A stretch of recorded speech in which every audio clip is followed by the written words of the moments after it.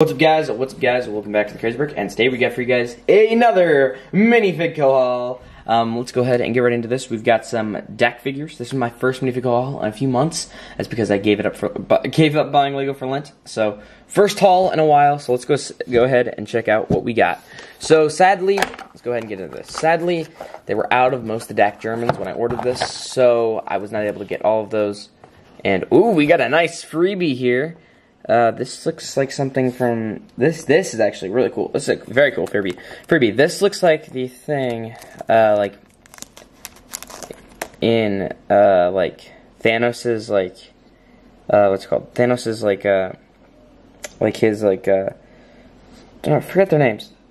They kind of use, the one guy uses something like this. That's pretty cool. That's very cool. So if anyone knows what this actually is, comment down below. Yeah, that's pretty cool. Obviously got a Minifigco sticker and a Cheers card. As always, did they change the Cheers card up? Let's see. Nope, still the same. And then in here we've got 5 bodies right here. 5 different minifigs.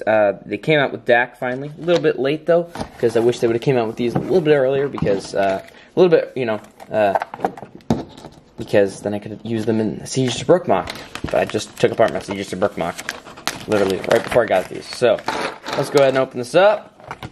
Alright, so we've got, I believe this is variant 2, and then we've got the MG DAC. Hopefully they've re-released some of the DAC. Oh, that's pretty cool. They got some printing on the neck. Brickmania does that. It says for the Queen. That's pretty cool. So we've got variant 1 here, or variant, I don't know, one of the variants with goggles. Bren with goggles, Bren without goggles.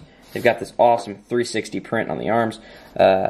What's the inside? Inside of the arm, there's no printing, so it's the same as United Bricks, sadly.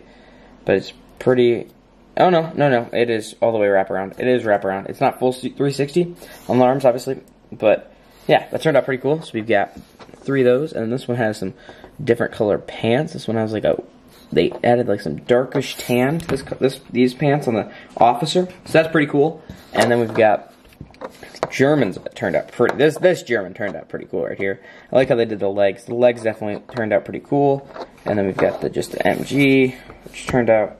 So that's pretty cool too. I wish it was shown like I wish they would have not covered up all the pouch, all the like stuff on the front, you know, so you could see the.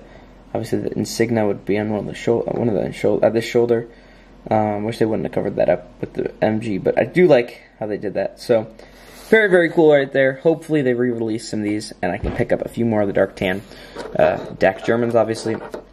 But all in all, not a bad haul. Got a nice freebie. So first order in a long time. Expecting a few more, probably soon. And yeah, thanks for watching. Make sure to drop a like and subscribe if you guys are new. And I will see you guys in the next one. Thanks for watching.